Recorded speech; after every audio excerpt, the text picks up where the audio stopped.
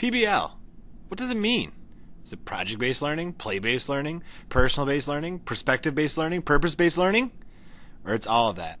It's passion-based learning. Well, I'm Mr. Beard, and I have a passion for teaching. You can ask any of my students, and they'll tell you. This is one of my PBLs. My life, the game.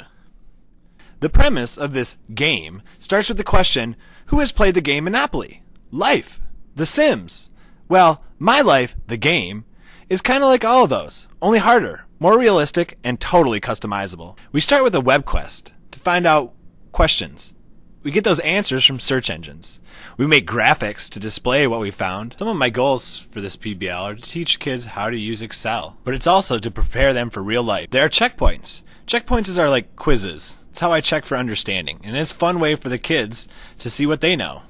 We keep track and we use classroom response systems, and then we have teams.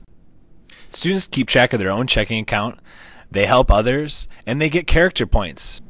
Students work together, individually, and in whole groups. They use a peer review in the form of an audit. Then it's time for another checkpoint. Once again, I'm checking to make sure that the kids are understanding, and it's a fun time when we're playing the game. Well, we spent almost 22 weeks getting ready for My Life the Game.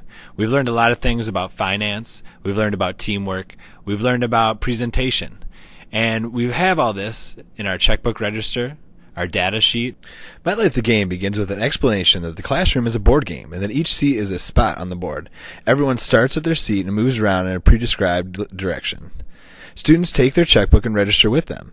They leave their data sheet and envelope on their desk.